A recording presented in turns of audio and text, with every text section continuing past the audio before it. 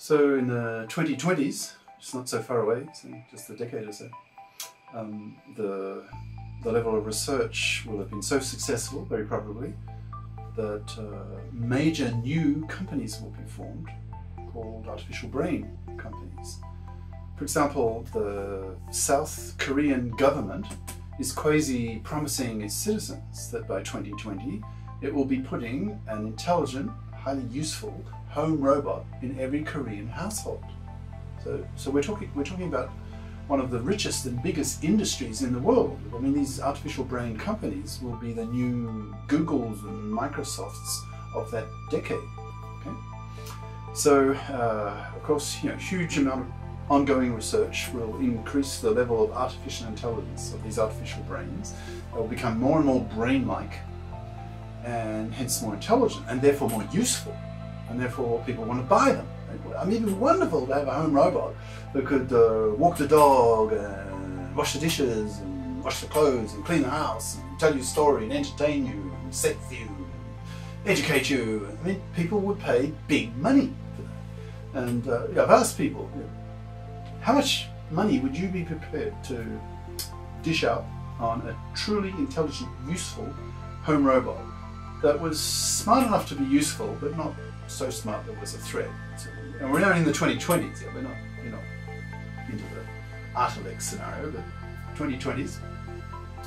And the general answer seems to be a lot of people would be prepared to pay more money for such a robot, a useful home robot, than for a car. Right? So if you take that amount of money per household and you multiply it by millions, if not billions, you're talking major industries.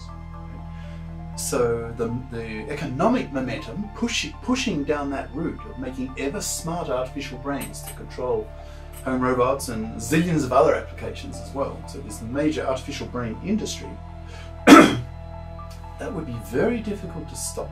The economic momentum would be like trillions of dollars a year worldwide. Enormous. Okay, now let's move along a bit further into the 2020s and getting into 2030s. What will happen? What's likely to happen? Well, virtually everybody's familiar with the phenomenon. Their laptop computer or iPod, iPad, whatever, goes through successive variants, versions.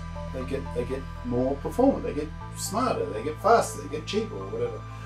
So you can imagine then that people will update their home robot every couple of years. Right? They'll throw out the old one, sell it secondhand, and buy the new one, which has richer vocabulary, a better sense of humour, knows more, just generally more performant, smarter than the previous model that people had. And there'll be such a huge market that the number of researchers put on the problem, improving the standards of these devices, these machines, will be enormous. There'll be an enormous amount of brain power, human brain power, going into these industries to improve the level of artificial intelligence of these machines. Okay, so next step. Let this be human intelligence level here. Okay. And this is, let's say, machine intelligence. Let's say the year's, I don't know, 2025, roughly. Okay.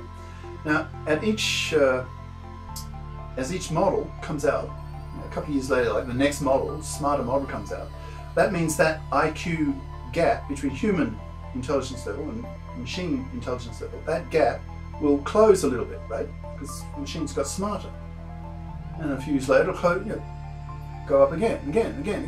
Now, after a series of these increases in artificial intelligence, I mean, you can see the writing on the wall, right? It'll be obvious to millions, if not billions of people, that the IQ gap between human level and machine level, that gap is closing.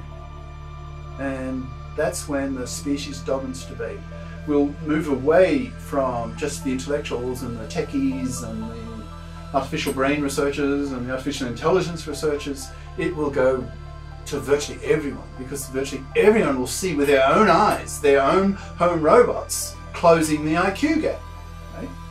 So it'll become just for everybody. Everybody will be debating this issue. Obvious questions like, Should we, humanity, should we allow our machines to reach human level? Should we let them become on a par with human level intelligence?